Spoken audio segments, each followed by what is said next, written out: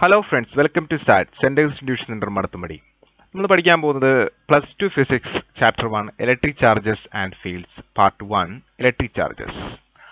What is electric charge? This is an atom. This is an atom. An atom consists of a central part is called nucleus.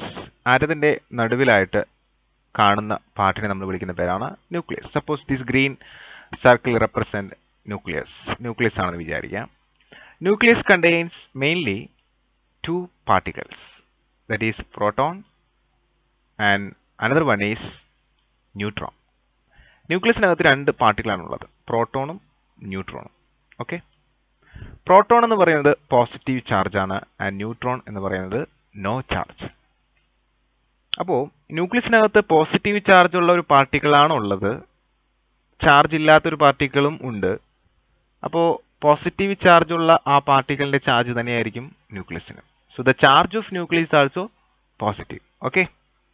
And nucleus in chuttum. At the nucleus in chuttum കാണുന്ന മറ്റ് ഒരു charge that is negative charge called as electron. Okay. So, this particle is known as electron.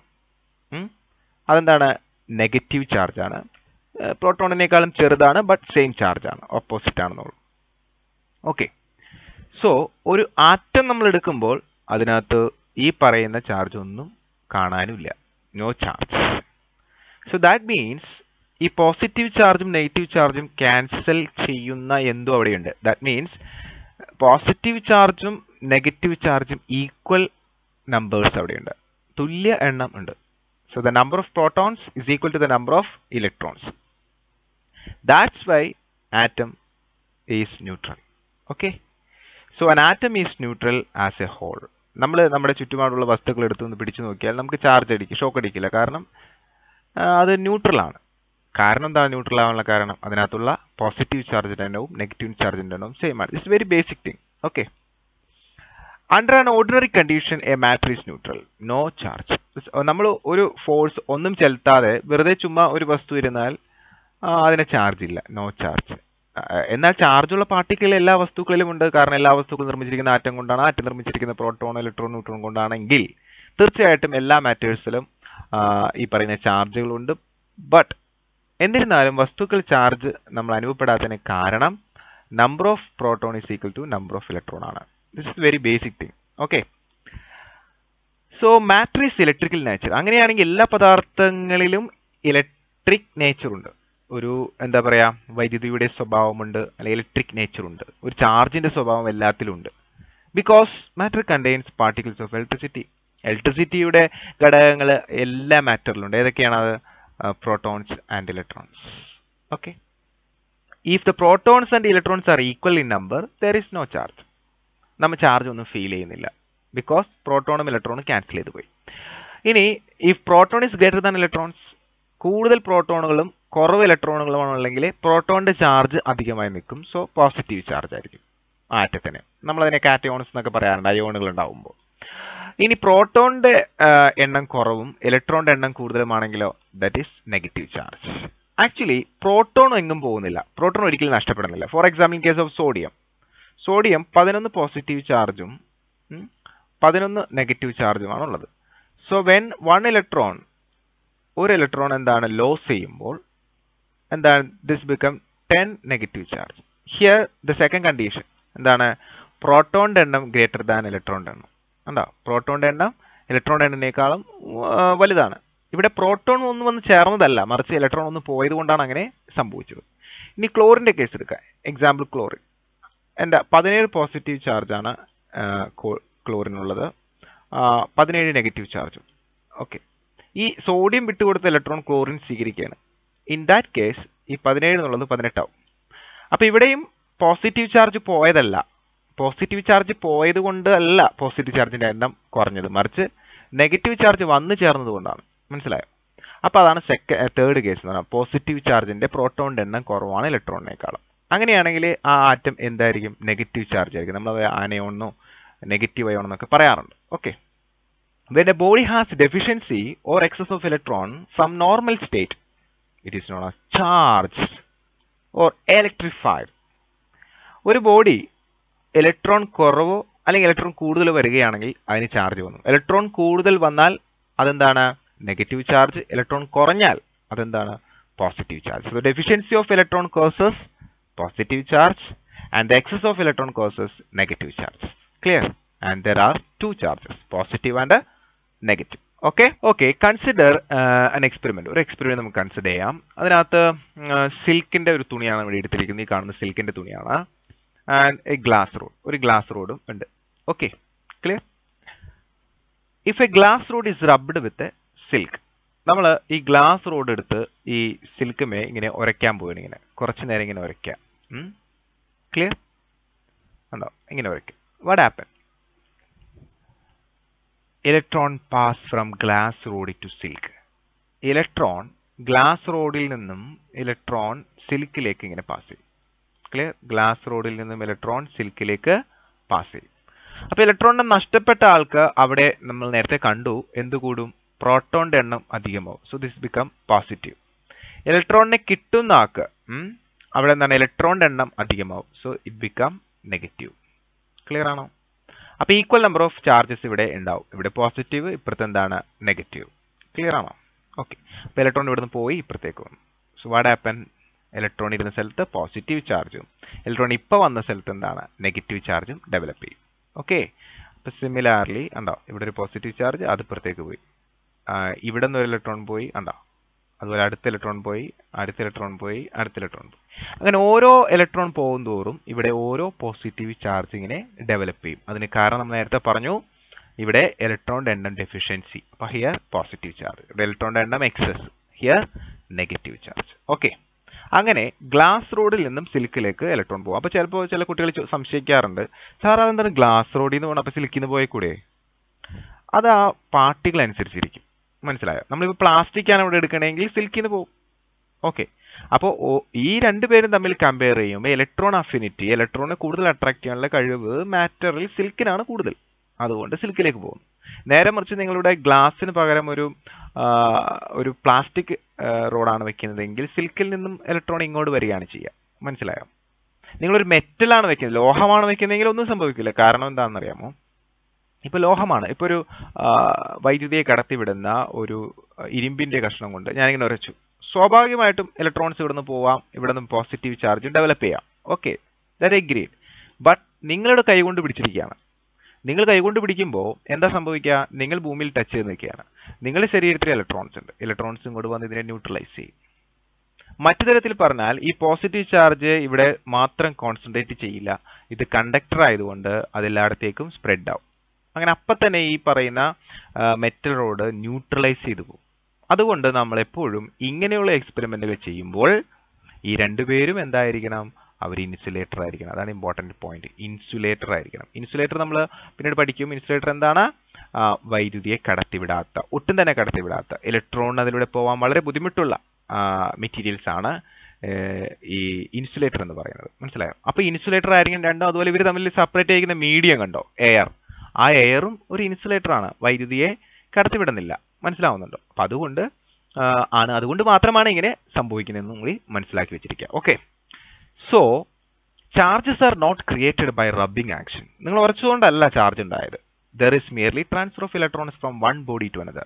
Electron ഒരു ബോഡിയിൽ നിന്ന് മറ്റൊരു ബോഡിയിലേക്ക് transfer ചെയ്തതുകൊണ്ടാണ് ഈ രണ്ട് സ്ഥലത്തും ചാർജ് ഉണ്ടായത്. വരച്ചതുകൊണ്ട് ചാർജ് ഉണ്ടായെന്ന് പറയരുത്. Okay. Electrons are transferred from glass to silk because we have done external work. നമ്മൾ പുറമേ നിന്നൊരു വർക്ക് ചെയ്തപ്പോൾ നമ്മുടെ വർക്ക് തിയറി പ്രകാരം നമുക്ക് എന്താണ്? അത് കൺസർവ്ഡ് ആയിരിക്കണം. നമ്മൾ ചെയ്ത വർക്ക് എങ്ങനെയെങ്കിലും ഏതെങ്കിലും രൂപത്തിലേക്ക് മാറ്റണം. അപ്പൊ അത് ഇലക്ട്രോണിന്റെ കൈനറ്റിക് എനർജി കിട്ടി, ഇലക്ട്രോൺ അവിടെ നിന്ന് മൂവ് ചെയ്തു. Okay. Mass of silk increases and that of glass rod decreases. അപ്പൊ ആർക്കാണോ ഇലക്ട്രോണിനെ കിട്ടിയത് അയാൾക്ക് ഇലക്ട്രോണിന്റെ മാസ് കൂടി കിട്ടിയാണ്. ആർക്കാണോ ഇലക്ട്രോൺ നഷ്ടപ്പെട്ടത് അയാൾക്ക് ഇലക്ട്രോണിന്റെ മാസ് നഷ്ടപ്പെടുകയാണ്. അപ്പൊ ഗ്ലാസ് റോഡിന്റെ മാസ് ഡിക്രീസ് ചെയ്യും, സിൽക്കിന്റെ മാസ് എന്താണ്? ഇൻക്രീസ് ചെയ്യും. മനസ്സിലായോ? അത് വളരെ കുറച്ചേ ഉള്ളൂ. ഇലക്ട്രോൺ വളരെ ചെറിയ മാസാണ്, നമുക്ക് നെഗ്ലക്ട് ചെയ്യാം. എങ്കിൽ പോലും നമുക്ക് അങ്ങനെ പറയാനായിട്ട് സാധിക്കും. ഓക്കെ. Consider another experiment. ഇവിടെ നിങ്ങളുടെ ടെക്സ്റ്റ് ബുക്കിൽ കാണിച്ചിരിക്കുന്ന ഒരു പിക്ചറാണ്. ഒരു സിൽക്ക് ത്രെഡ്, ഈ കാണിച്ചിരിക്കുന്നത് സിൽക്കിന്റെ ഒരു തുണിയാണ്. അതിനകത്തേക്ക് വെച്ചിരിക്കുന്നത് ഒരു ഗ്ലാസ് റോഡാണ്. ഓക്കെ, അത് നമ്മളിങ്ങനെ നന്നായിട്ട് ഉരച്ചിട്ടുണ്ട്. അപ്പോൾ ഗ്ലാസ് റോഡിൽ നിന്ന് ഇലക്ട്രോൺസ് ഇതിലേക്ക് പോവുകയും ഇതിന്റെ ഈ നമ്മൾ ഉരച്ച ഭാഗം കൊണ്ട് പുറത്തേക്ക് നീക്കി വെച്ചിരിക്കുന്നത് അത് പോസിറ്റീവ് ചാർജ് ആവുകയും കണ്ടു. നമ്മൾ നേരത്തെ കണ്ടതാണത്. അങ്ങോട്ട് നമ്മൾ ഇതേപോലെ നേരത്തെ വേറെ എവിടെയെങ്കിലും സിൽക്ക് റോഡിൽ ഉരച്ച് ഉണ്ടാക്കിയ ഒരു ഗ്ലാസ് റോഡ് നമ്മൾ കൊണ്ടുവരികയാണ്. അപ്പോൾ രണ്ട് സ്ഥലത്തും പോസിറ്റീവ് അല്ലേ? അപ്പോൾ എന്താ സംഭവിക്കുക? അപ്പോൾ ഇത് ബാക്കിലേക്ക് നീങ്ങിപ്പോവും. കണ്ടോ? ക്ലിയർ? സിമിലാർലി ഇവിടെ നോക്കാം. ഇവിടെ പ്ലാസ്റ്റിക് ആണ്, പ്ലാസ്റ്റിക് റോഡാണ് കൊണ്ടുവരുന്നതും. പ്ലാസ്റ്റിക് റോഡ് നമ്മൾ നെഗറ്റീവ്ലി ചാർജ്ഡ് ആവും. സിൽക്ക് തുണിയുമായിട്ട് നമ്മൾ ഉരയ്ക്കുന്ന സമയത്ത് പ്ലാസ്റ്റിക് റോഡിലേക്കാണ് ഇലക്ട്രോൺ വരിക. അങ്ങനെ നെഗറ്റീവ്ലി ചാർജ്ഡ് ആയ മറ്റൊരു പ്ലാസ്റ്റിക് റോഡ് നമ്മളിവിടെ കൊണ്ടുവന്നു. ഇവിടെ ഓൾറെഡി ഇത് നെഗറ്റീവ് ആണ്, കണ്ടോ? കൊണ്ടുവരുന്നതും നെഗറ്റീവ് ആണ്. അങ്ങനെ കൊണ്ട് നമ്മൾ എക്സ്പെരിമെന്റ് നടത്തി നോക്കി കഴിഞ്ഞപ്പോൾ എന്താ സംഭവിച്ചത്? അപ്പോഴും അത് എന്താണ്? അകന്നു പോയി. ദാറ്റ് മീൻസ് റിപ്പൽ ചെയ്ത് പോയി. അതായത് പോസിറ്റീവ് ചാർജ് ആണെന്ന് നമുക്ക് മനസ്സിലായല്ലോ. ആ ചാർജിന്റെ അടുത്തേക്ക് അതേപോലത്തെ ഒരാളെ കൊണ്ടുവന്നു. നിങ്ങൾക്ക് പോസിറ്റീവ് ചാർജ് ആണെന്ന് മനസ്സിലായില്ലെങ്കിൽ പോലും ഇതേ ആൾ തന്നെയാണ് നമ്മൾ കൊണ്ടുവരുന്നത്. അപ്പൊ എന്താ സംഭവിച്ചത്? അത് ബാക്കിലേക്ക് നീങ്ങി, അകന്നുപോയി, അടുക്കുന്നില്ല. അതുപോലെ ഇവിടെ വെച്ചിരിക്കുന്ന ആളെ തന്നെയാണ് നമ്മൾ കൊണ്ടുവരുന്നത്. അപ്പൊ സെയിം ചാർജ് ആണല്ലോ, whether it is negative or positive. അത് പോട്ടെ, നിങ്ങൾ കൊണ്ടുവരുന്നത് രണ്ടും ഒരേ ഐറ്റം ആണ്. അപ്പൊ എന്താ സംഭവിക്കുന്നത്? രണ്ടിലും ഒരേ ചാർജ് ആണ്. അപ്പൊ എന്താണ്? ബാക്കിലേക്ക് പോയി. മനസ്സിലാവുന്നുണ്ട് പറയുന്നത്? ആദ്യം നമ്മൾ പ്ലാസ്റ്റിക് റോഡ് സിൽക്കുമായിട്ട് ഉരച്ച് ഇവിടെ നെഗറ്റീവ് ആക്കുന്നു, എന്നിട്ട് അതൊന്ന് മാറ്റി വെക്കുക. അതാണിത്. പിന്നെയും ഇതേപോലത്തെ ഒരെണ്ണെടുത്ത് വീണ്ടും ഉരച്ച് ഇവിടെ വെച്ചു. അപ്പൊ രണ്ട് സ്ഥലത്തും നെഗറ്റീവ് തന്നെയാണല്ലോ. അങ്ങനെയാണെങ്കിൽ ഇവർ രണ്ടും ഒരേ ചാർജ് ആണെന്ന് മനസ്സിലായി. ഇവരടുത്ത് കൊണ്ടുവന്നപ്പോൾ എന്താണ്? അകന്നു പോകും. ഇനി നമ്മൾ ചെയ്തതെന്ന് വെച്ച് കഴിഞ്ഞാൽ ഗ്ലാസ് റോഡ് ആദ്യം എടുത്ത ഈ പിക്ചറിനകത്തേക്ക് നമ്മൾ ഇത് കൊണ്ടുവരികയാണ്. അപ്പൊ നമുക്ക് ഉറപ്പിക്കാൻ ഇത് രണ്ട് ചാർജ് ആണ്. ഇത് glass rod positive charge, plastic road negative charge. അപ്പൊ എന്താണ് സംഭവിക്കുക? അപ്പൊ അത് അകന്നല്ല പോവാ, അത് അടുത്തേക്ക് വരും. കണ്ടോ? ഇതിൽ നിന്ന് നമ്മൾ മനസ്സിലാക്കുന്ന കാര്യം എന്ന് പറയുന്നത് ഒരേപോലത്തെ charge, whether it is positive or negative, ripple. കണ്ടോ? രണ്ടും പോസിറ്റീവ് ആണെങ്കിൽ അത് റിപ്പൽ, രണ്ടും നെഗറ്റീവ് ആണെങ്കിൽ അതും റിപ്പൽ. എന്നാൽ ഒരാൾ പോസിറ്റീവും ഒരാൾ നെഗറ്റീവ് ആണെങ്കിൽ അത് എന്ത് ചെയ്യും? അട്രാക്ട് ചെയ്യും. Okay, so roads and pit balls. ഇവിടെ ഒരു റോഡിൽ രണ്ട് ബോളുകൾ ഇട്ടേക്കാണ്. ഈ ബോളിന്റെ പ്രത്യേകത ചാർജ് ചെയ്തിട്ടുണ്ട്, നെഗറ്റീവ്ലി ചാർജ് ആണ് ഇത് രണ്ടും. നേരത്തെ പറഞ്ഞ പോലെയാണ് ഇവിടെയും ഇവർ റിപ്പൽ ചെയ്യും. അതുപോലെ ഇവിടെ രണ്ട് പോസിറ്റീവ് ചാർജ്, ഈക്വൽ ആയിട്ടുള്ള ചാർജ് ആണ്. ഇവിടെ ഒരെണ്ണം നെഗറ്റീവും ഒരെണ്ണം എന്താണ്? പോസിറ്റീവ് ആണ്. അപ്പൊ ഇവിടെ എന്താ സംഭവിക്കുക? അവര് റിപ്പലാണ്, അകന്നു പോകും. ഇവിടെയോ? അതും റിപ്പലാണ്. But in the last case എന്താ സംഭവിക്കുക? രണ്ടും ഓപ്പോസിറ്റ് ചാർജ് ആയതുകൊണ്ട് അവര് അട്രാക്ട് ചെയ്യും. Okay, consider another example. ഇപ്പൊ നമ്മൾ തലയൊക്കെ ഇരാറുണ്ടല്ലേ? അപ്പൊ തലയിരുന്ന സമയത്ത് നമ്മൾ ചീപ്പ് കൊണ്ട് ഇങ്ങനെ കുറെ നേരം ഇരുകയോ അല്ലെങ്കിൽ ഉരയ്ക്കുകയോ ഒക്കെ ചെയ്ത് കഴിഞ്ഞാൽ നമ്മുടെ മുടി ഇങ്ങനെ വിടർന്ന് നിൽക്കുന്നതാണ്. അതിന് കാരണം എന്താണെന്നറിയോ? അതിന് കാരണം എന്താണെന്ന് വെച്ചാൽ നമ്മൾ ഈ ചീപ്പും കൂടെ വരയ്ക്കുന്ന സമയത്ത് നമ്മുടെ ഈ മുടിയിൽ നിന്ന് ഇലക്ട്രോൺസ് ചീപ്പിലേക്ക് പോകും. അങ്ങനെ അപ്പൊ ഇവിടെ ഇലക്ട്രോൺസ് ആയി, കണ്ടോ? അപ്പൊ മുടിയുടെ ഓരോ അറ്റത്തും എന്താണ്? പോസിറ്റീവ് ചാർജ് ആയി. അപ്പൊ ഈ പോസിറ്റീവ് ചാർജ് അട്രാക്ട് ചെയ്യോ? ഇല്ല, റിപ്പൽ ചെയ്യും.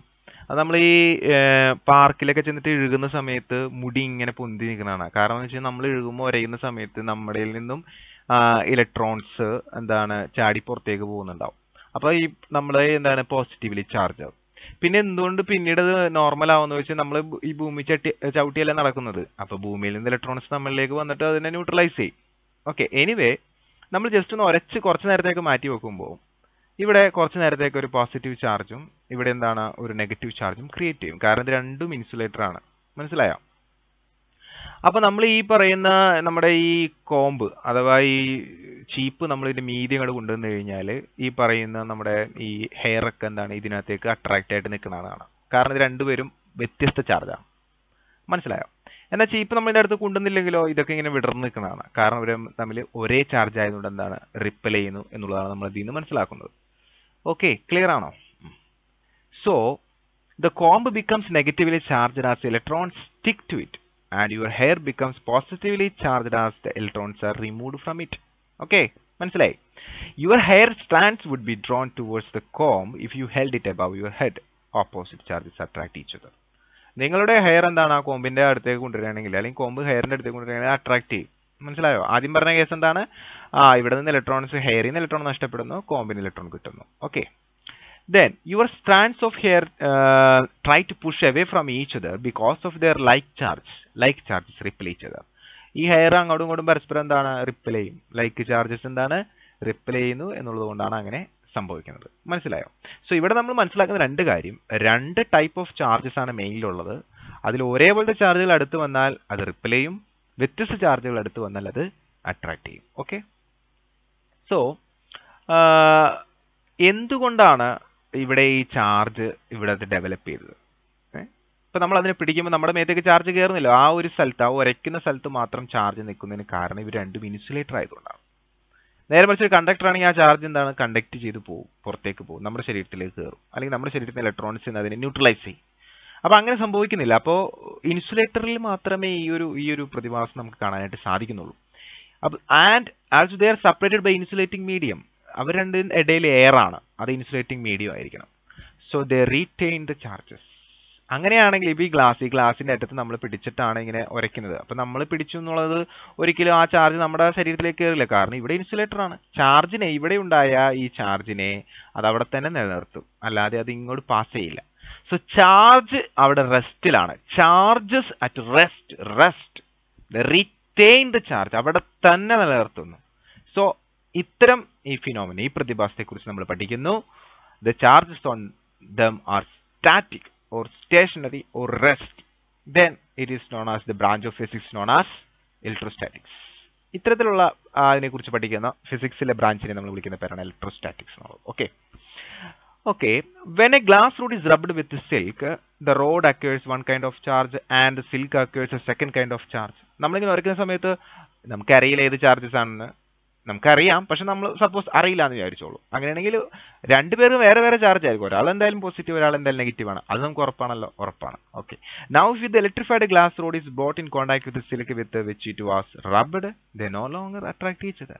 എന്നിട്ട് നമ്മൾ രണ്ടുപേരും കൂടെ ഒന്ന് ചേർത്ത് വെച്ചാലോ, അപ്പൊ തന്നെ അവരെന്താണ്, ഇലക്ട്രോൺ അങ്ങോട്ടും ഇങ്ങോട്ടും എന്താണ് ക്യാൻസൽ ചെയ്തു. ഇലക്ട്രോൺ പോസിറ്റീവ് ചാർജ് ക്യാൻസൽ ചെയ്ത് ന്യൂട്രൽ ആയി പോകും, പിന്നെ അവർ അട്രാക്ട് ചെയ്യില്ല. മനസ്സിലായോ? നേരെ മറിച്ച് നമ്മൾ ഈ ഗ്ലാസ് റോഡ് എടുത്തൊരു കടലാസിന്റെ അടുത്ത് കൊണ്ടുവരികയാണെങ്കിൽ കടലാസ് അട്രാക്റ്റഡ് ആവും. അതെങ്ങനെയാ? കടലാസിന്റെ അടുത്ത് കൊണ്ടുവരുമ്പോൾ കടലാസ് അട്രാക്ട് ആവണം എങ്ങനെയാ? നമ്മൾ ഈ ഗ്ലാസ് റോഡ് ഇങ്ങനെ എടുത്തിട്ട്, ഒരു ഗ്ലാസ് റോഡിൽ എന്തുണ്ട്, പോസിറ്റീവ് ചാർജ് ഉണ്ട്. നമ്മളൊരു കടലാസിന്റെ അടുത്ത് കൊണ്ടുവരുമ്പോൾ കടലാസിന്റെ അടുത്തുള്ള ഇലക്ട്രോൺസ് എന്താണ്, നിങ്ങളുടെ അട്രാക്ട് ഈ സൈഡിലേക്ക് വരും, അവർ തമ്മിൽ അട്രാക്റ്റഡ് ആവും. കണ്ടോ? അങ്ങനെയാണ് ഈ കടലാസിൽ നിന്ന് കയറി പിടിക്കുന്നത്.